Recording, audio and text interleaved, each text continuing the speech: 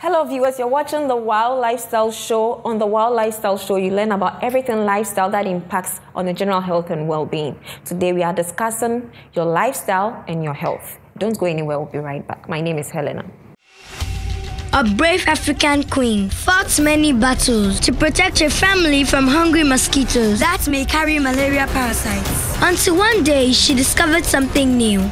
Discover new Raid Day and Night, 3 sprays on 1 poster for 24-hour mosquito protection for the whole family. The future of mosquito protection is here. The revolution will be peaceful. Raid Day and Night. It's good to be tough. SC Johnson, a family company.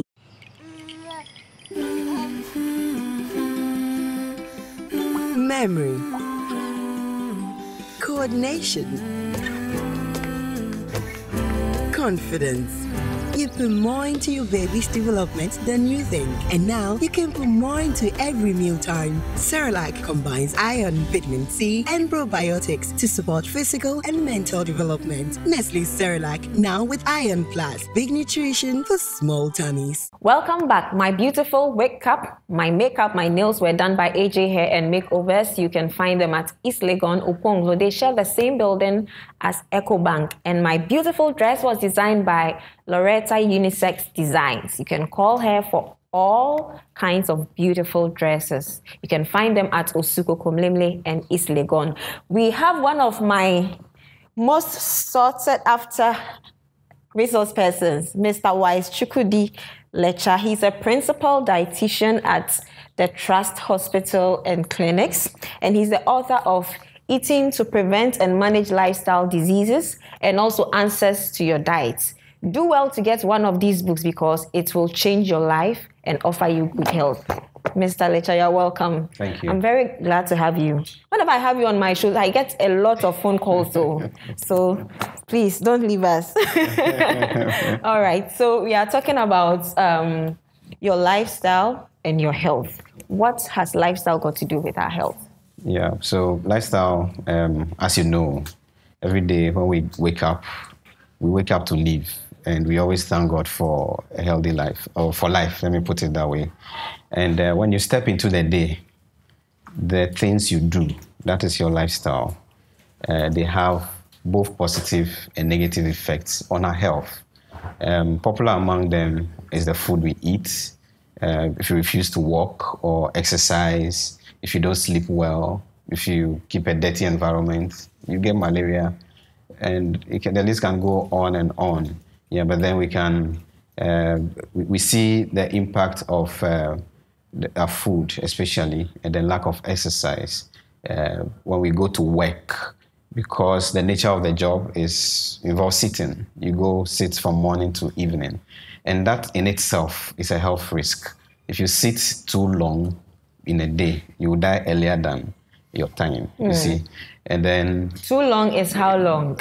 If you are sitting more than 2 hours at a stretch, true, you are reducing your lifespan. The production team said it. You're actually reducing your lifespan by some minutes. So please, they have to take short breaks in between the longer, because that's all people do at work. Exactly. And the only antidote we have to some of the dangers associated with our lifestyle is to design our lifestyle again in a way that will help the situation. So we can't say that we'll not go to work. So when we go, we have to now think about our health and then plan such that the things we do every day, the fact that we are sitting, the fact that we may not have access to home-cooked food and all that, will not impact negatively on our health. Okay. So what are some of the lifestyle diseases? So I started by mentioning dirty environment, choked gutters, and malaria. It's something that still worries us. The same dirty environment, choked gutters, and cholera. Anytime there are rainfall, the rain falls, we have a lot of people reporting to the OPDs. And then the diseases like diabetes are just on the increase in our society these days. Hypertension, on the increase, obesity. Now mostly almost 1 out of 4 people you see on our street Very bad. Are obese. Then even our children are so fat these days. And if only those conditions were to occur in isolation, probably the problems associated or the deaths especially associated with them, the loss of quality life associated with them might not be as rife as it is. But then they come and then they bring their siblings along. So if you have hypertension, then you can develop stroke. If you have diabetes, you can get amputated. If you have diabetes, you can have stroke or blindness. So they lead to a lot of deaths because of their complications. That's the right term, or the problems that they bring along. You see, that is the situation. Nowadays, people just have to check their blood cholesterol and it will be high. I mean, when we sit in the clinic, we see almost everybody you are seeing, they have high blood cholesterol. It's become so common, perhaps because people are undergoing medical screening more these days. It's prerequisite for job employment, and then people are more health conscious. We also have the facilities nowadays to check these things. But I think that, let me cut you here, with high blood cholesterol, people need to understand that it's not about being overweight or obese, because they tend to relate it to fat, like being overweight, more than the type of fat or lifestyle that a person. In fact, body image in itself, how you look, whether slim or big, has a lot of cultural underpinnings. And in our society here, if you are slim, there's trouble. You are not being good taken. Your spouse is not taking good care of you, or they are giving you trouble. So you think then you are losing weight. If you are fat, you are again discriminated against right from childhood. I mean, you can remember the fat kids in our class. We used to call them obolo. Those of us who were smallish, they used to bully us around. You see, so any side of the divide that you belong, you have social stigma and all that associated with it. But then health, these lifestyle diseases are associated with body size, but body size is not a cause of the conditions. The fact that somebody is big, someone can have a BMI of 40, that is morbid obesity. The weight in itself, even if the person has no other condition, the excess weight in itself is a health risk. It can even cause death. But then such a person can even have very normal blood pressure, very normal cholesterol level, like you put it rightly. So it's true that people should stop thinking that it's fat people or obese people that have problems with cholesterol, for example. If you have very poor quality diet, bad food, your cholesterol will be high. If you don't exercise, your cholesterol will be high. Okay. So I want us to take these diet-related conditions one by one, and then look at how they are directly related to diet and how, people can change so that they improve their health or they prevent some of these lifestyle diseases. So we started with cholesterol. Is there anything you want to add, or we can move on to? Yeah, so I just wish that everybody will screen for cholesterol in our country today. When you go to the hospital, they check your blood pressure, and that's a screening mechanism put in place. So those whose BPs are rising, they are. But that's those who tend to be sick and go to the hospital.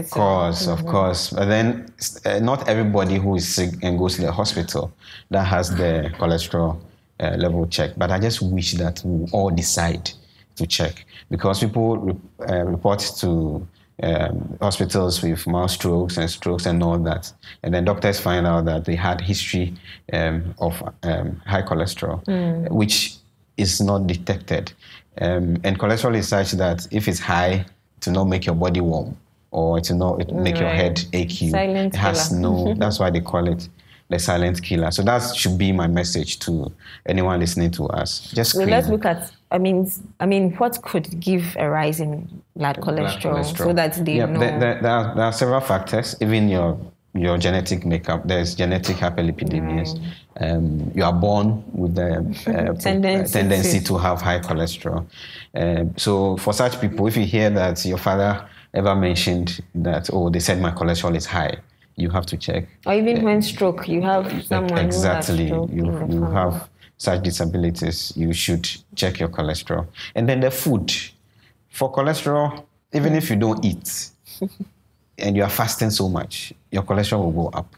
It's good you brought up fasting because these days now we tend to advocate for intermittent fasting. Yes. So I would like us to elaborate on that when we come from a quick break. Okay. So we'll be right back and we'll talk more about intermittent fasting. Tired of all the old ways of fighting mosquitoes? Discover the new Raid Day and Night. 3 sprays on 1 poster for 24-hour mosquito protection for the whole family. The future of mosquito protection. Raid Day and Night. It's good to be tough. Introducing Cerelac Biscuity, the new baby cereal from Cerelac, with a great new biscuity taste that babies absolutely love. And of course, it's fortified with iron to support babies' healthy growth, just like all the other nutritious Cerelac flavors. Cerelac, big nutrition for small tummies. Welcome back. Optimum Nutrition Care Consult is happy to provide you with all your nutrition and health education, nutritional assessments. If you are struggling with any diet-related condition like high blood pressure, high blood cholesterol, diabetes, obesity, if you want to lose weight, just call 050-151-6186. We've been talking about your lifestyle and your health.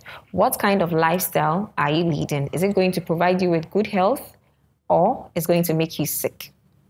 We are continuing with our conversation. So while we're on fasting, the fact that fasting can impact on cholesterol levels, and I brought in intermittent fasting because I want our viewers to understand what we mean by intermittent fasting and how to fast in such a way that it doesn't affect our health or it doesn't impact negatively.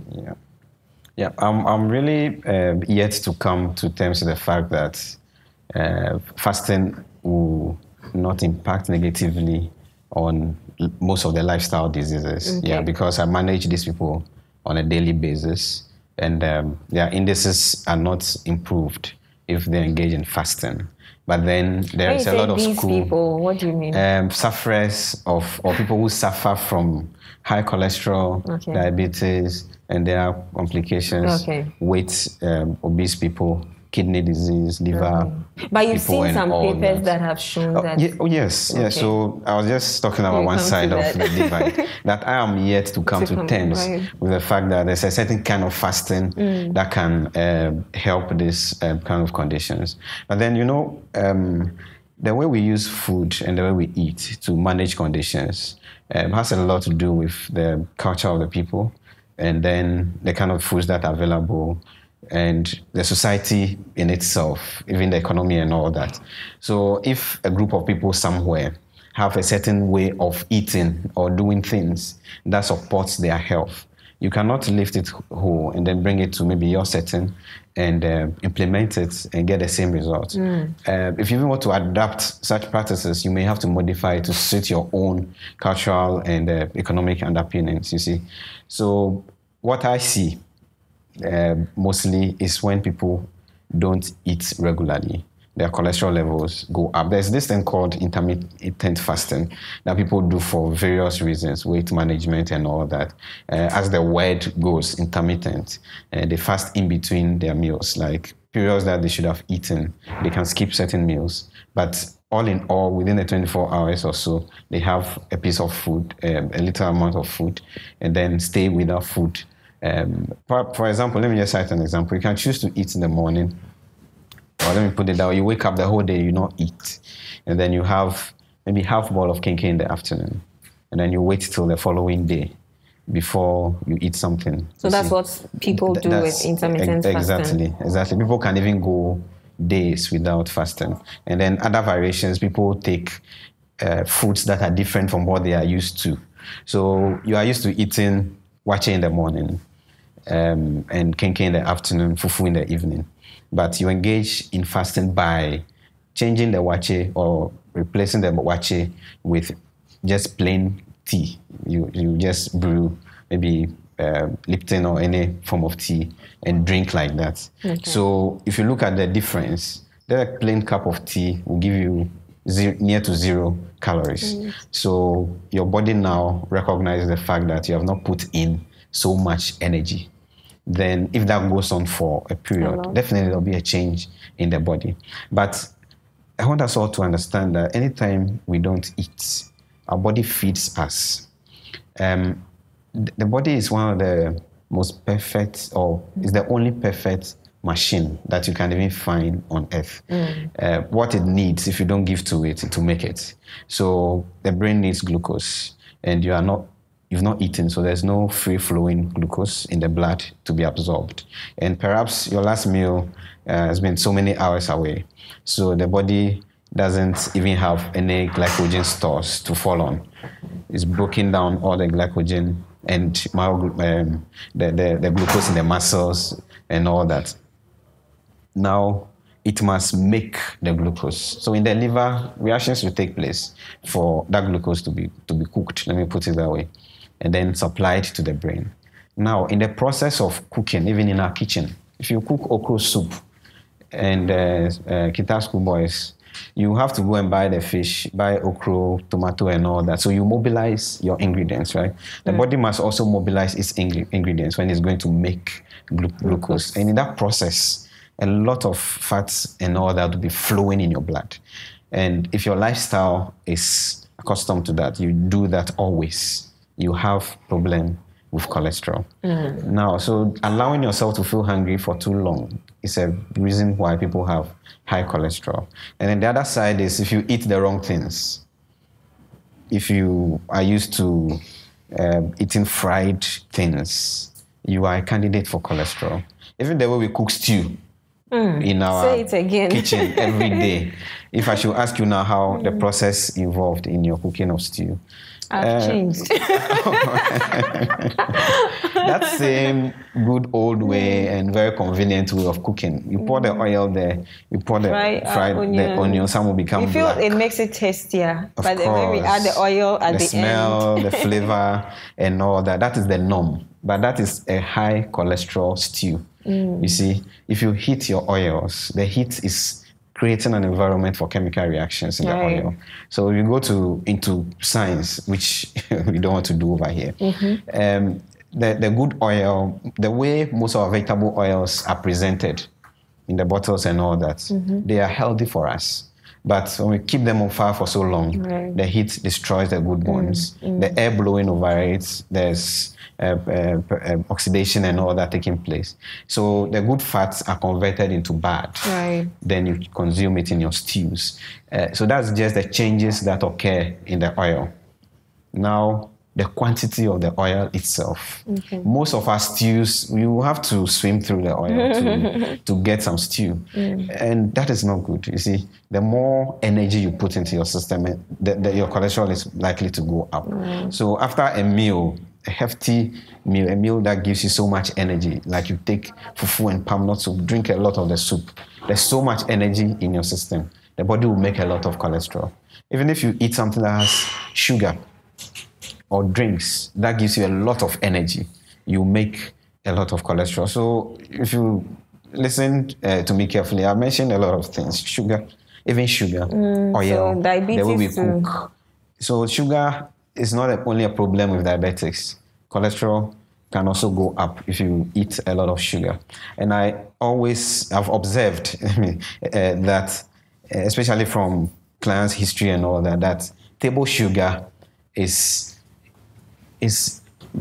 actually the least of our problems when we come to like sugar and diet and lifestyle diseases. But we hardly take beverages in the morning these days. Even forget about that. Even if we take the beverages, if people add sugar to their food, those who add too much sugar are adding like 4 cubes of sugar. 3-4 cubes.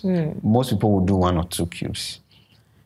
But you grab a bottle of soft drink and conveniently enjoying that bottle or any form of recreational drink, sometimes fruit juice and all that. By the time you finish a glass or a bottle, you are taking in more than 9, 10, 12 cubes of sugar. I see. You see, so the drinks, if you really, really want to manage your sugar intake and stay healthy, watch what you drink.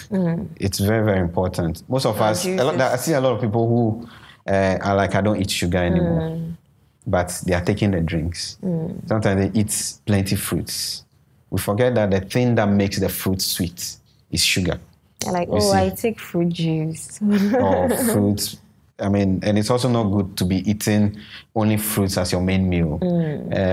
Some people practice fruitarianism, like they eat fruits alone. But then a whole day? A whole day, breakfast, lunch, supper. But then if you continue doing that, really, your body will not. Yes, there's also the fruit fast that people do, that they are eating only fruits and nothing else. If you do that, your body is not getting fat, the body is not getting protein, and it must make, like I told you from the beginning, the body must make what it doesn't get. And that process, even the byproducts and the ingredients that the body will mobilize, can give you more problems. You see. All right. So we are going for a quick break. I know you have a lot more to say, but we don't have too much time. So let's try to put together what we have to say. We have Healthy You segments when we come back.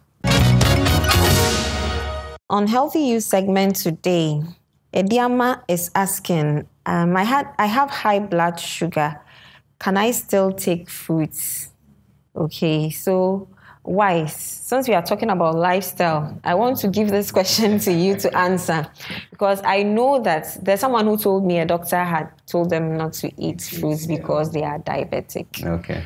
So do you agree that no, if you are diabetic, you don't have to eat fruits? No, you need, diabetics even need fruits more than people who are not diabetic. So the answer is eat the fruits. The answer is yes. Yes, you can have his fruits, right. But then how to eat it, like you put it. Fruits have sugar, and the kind of sugar in fruits also gets absorbed quickly. That's why even if you're hungry and you eat a piece of fruit, you can feel all right. So just a piece at a time. If it's banana, 1 or 2 at a time. Orange, 1. You can eat fruit several times in a day, but each time should just be a little. Then that'll be fine. Thank you. We agree. Thank you. All right. So I think we don't have too much time. So let's quickly look at, we started with high blood cholesterol. I know we talked much about this, and the way you explained it is linked to diabetes, high blood pressure, and all that. So if we can put them together and look at, some of the things we do that affect these conditions and how we can also prevent. So I would like to approach it this way. You know, if you don't have any of the lifestyle conditions, it's a good opportunity to eat in a way or live in a way that you can prevent them. So things that we advise people who have the conditions, you should even be practicing them. You see, diabetics, you can eat almost everything if you have diabetes. The only thing is, the key is moderation. But before you even start eating, after knowing your diagnosis, you have to talk to someone like me, talk to a dietitian, so that you can plan for you. But then sitting at home and then having your own restrictions, like saying that you eat cassava fufu and all those things, you eat only plantain, you become malnourished. And the malnutrition will give you more serious problems than the diabetes itself, you see. So let's also, for all the lifestyle conditions, let's keep an eye on eating healthy, well-balanced meals. And a balanced meal is one that, in science, we say will give you all the nutrients: the carbohydrate, protein, fat, minerals, vitamins, and which one did I leave out? Water and did we mention fats? Fat, yes. So, we know those nutrients. Now, it will be difficult for you to be looking for those nutrients in food.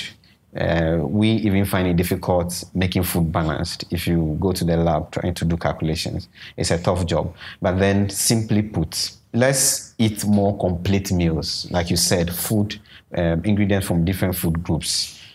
Your plates, if you look at the 9-each plate model, quarter of your plate is covered by the starch, a quarter by the protein, and then half by vegetables, you see. So if it's rice and stew, rice is in the corner somewhere.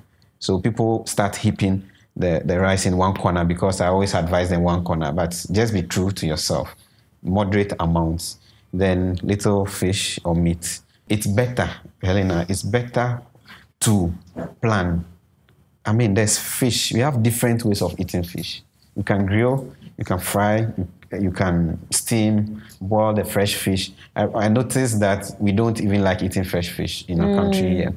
Meanwhile, fresh fish gives us a lot of the omega-3 fatty acids. Right. We don't lose the oils. Exactly, when we the grill fish it oil. on charcoal. Very, very healthy. And then another thing I observe about grilling is, if you grill yourself, it's far, far, far healthier. And if you're grilling, don't use too much salt and all that. But if you're so accustomed to just going to buy grilled fish, the one grilling it is soaking it in some salt solution which has cubes in there. Now, even adding extra oil, pouring oil. Type of oil. some of these things that happen when oil gets into the fire and smokes, that smoke coming back onto the fish, a lot of bad compounds get attached to the fish, and you eat them, they can even end up causing problems in the DNA of people and then causing cancer and all that. So it's better we do things our own way. And another way is to learn to cook ourselves. We are all busy, but I mean, if you ask me to choose between falling sick of one of these bad diseases and then living long till like 70, 80 years and still being a strong man, I'll choose living long, which is the wish of everybody. But indirectly, we are choosing to die early. We forget the consequence. Exactly, because the things, if you ask old people, those who live long, what to do.